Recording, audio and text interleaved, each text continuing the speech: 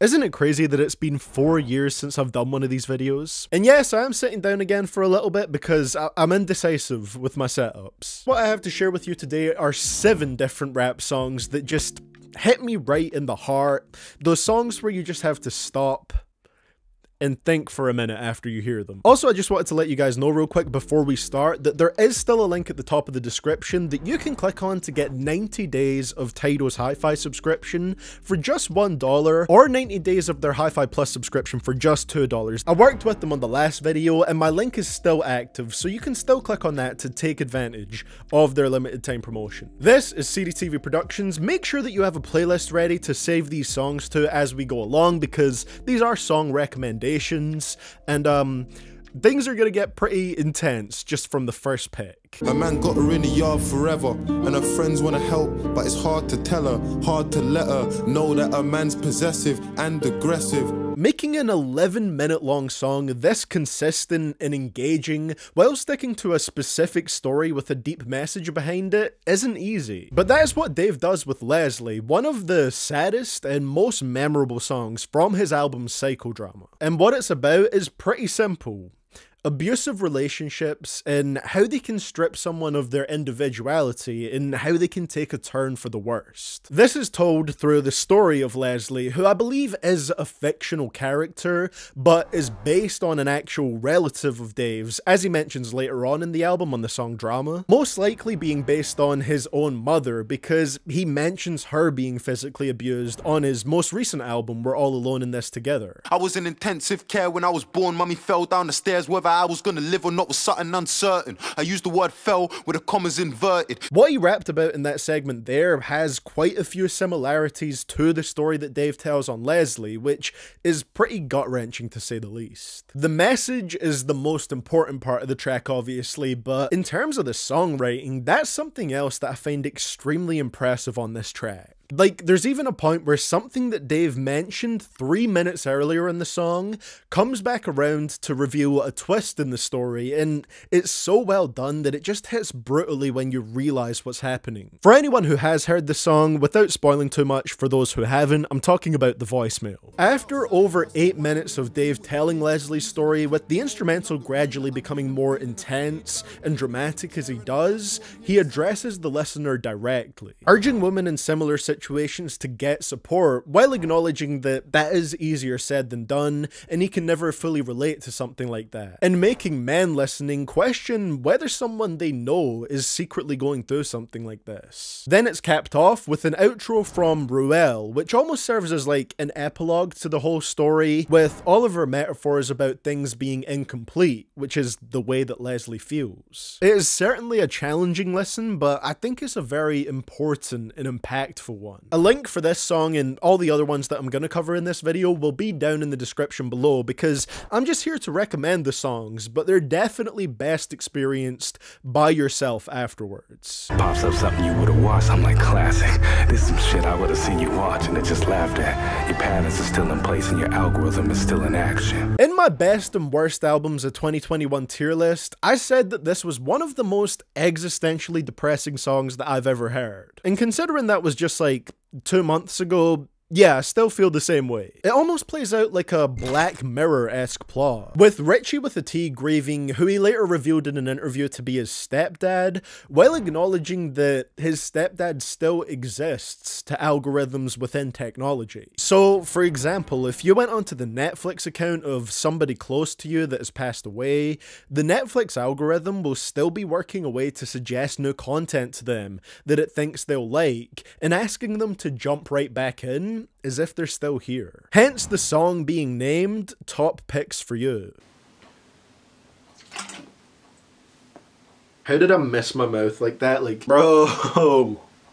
Something about that just feels really depressing. And it sounds even more so in the song with its somber experimental sound. I'm not sure if this is going to make any sense at all, but this song sounds like Liminal Space's Look. I don't think I've ever heard the idea of grief being presented this way in a rap song before, and that just makes it all the more noteworthy.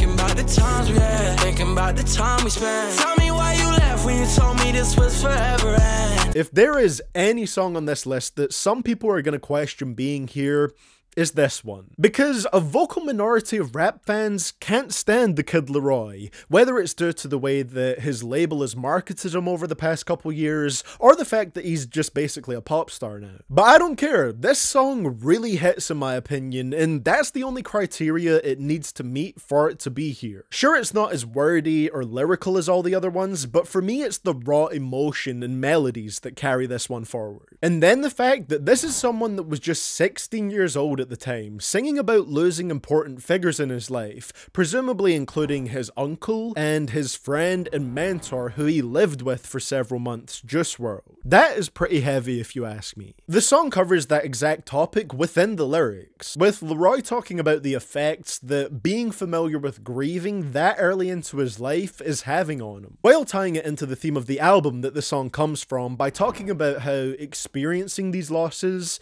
can make him feel more insecure in relationships. If you've already lost two people incredibly close to you, that fear can always be lingering in the back of your mind that if you get close to someone else, it might just happen again. It's a great sounding song with a lot of commercial appeal, but I think there's a lot packed into it and a lot of emotional weight to it.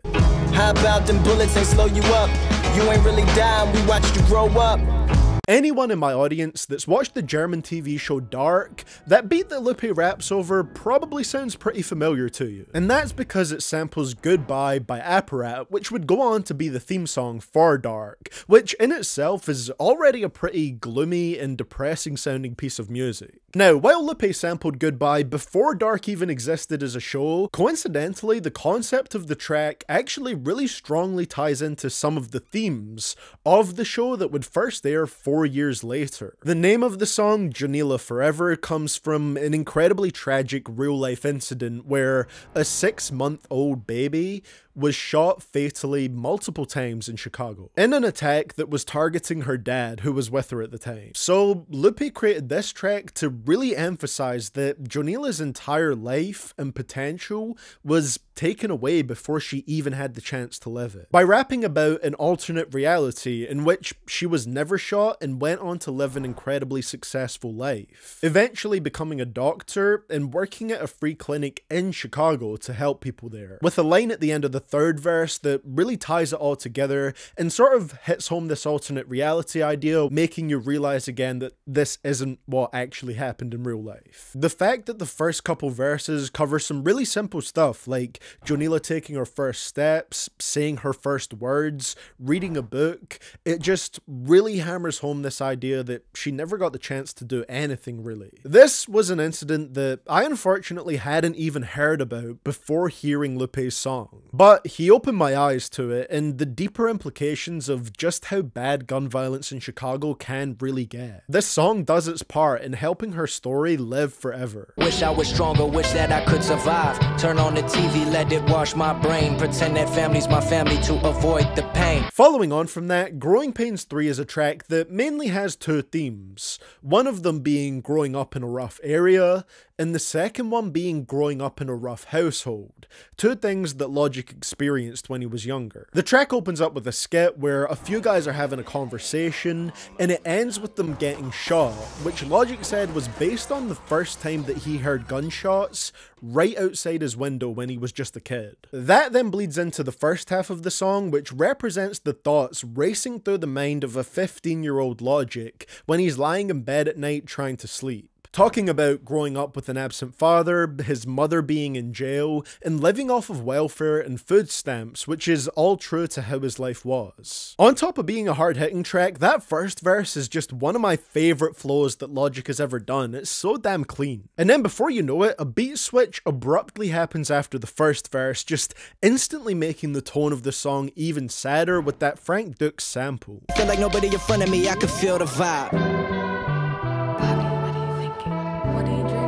This part of the track represents, once again, a 15-year-old Logic falling asleep and rapping his subconscious thoughts.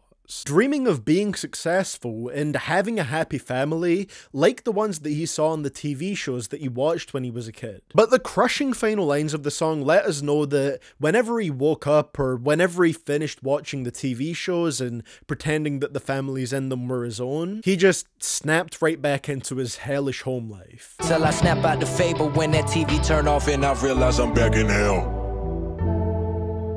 Logic is extremely successful and well off nowadays, but this track shows that there was a time where the only time that he was happy was when he wasn't awake, making this song to show other people going through the same thing that he knows just what it feels like. Got a phone call from one of my niggas, said my homeboy Reek, he just lost one of his kids, and when I heard that, I just broke into tears. Here we have three different verses with three different perspectives that center around the theme of Jay-Z's hook, that there has to be more to life than struggles and hardships. On Jay's verse, he starts off talking about the paranoia of the hustler lifestyle that he lived in the early 90s, not knowing if he'll get arrested or end up dead on any given day, and then closing out the verse by talking about how things got even worse on top of all that when his girlfriend at the time suffered a miscarriage. That would be difficult for anyone to handle, but that piled on top of all the other stress that he was feeling from the street life made him reevaluate and think to himself, there's gotta be something else out there for me. Beanie Sigel's verse feels slightly more disconnected to me and doesn't strike a chord with me as much, but then we get to the last verse by Scarface, and it is one of the main reasons why people recognize this song as something special. The story behind it is that Scarface actually had a completely different verse written for this track originally, but right before he was gonna go and record it, he got a phone call letting him know that his friend's son had just died in a fire. That prompted Scarface to go and rewrite his verse, and according to Jay-Z, he went straight into the booth and recorded it all in one take right after, dedicating this new verse to his friend Reek, saying that he doesn't feel it would be right to rap about his own struggles after hearing that news. It's something you have to really hear to appreciate it. The emotion in Scarface's voice is just so clear, and it elevates the track from something that was pretty emotional to just completely devastating, but also kind of wholesome in how heartfelt and supportive Scarface's verse is to his friend.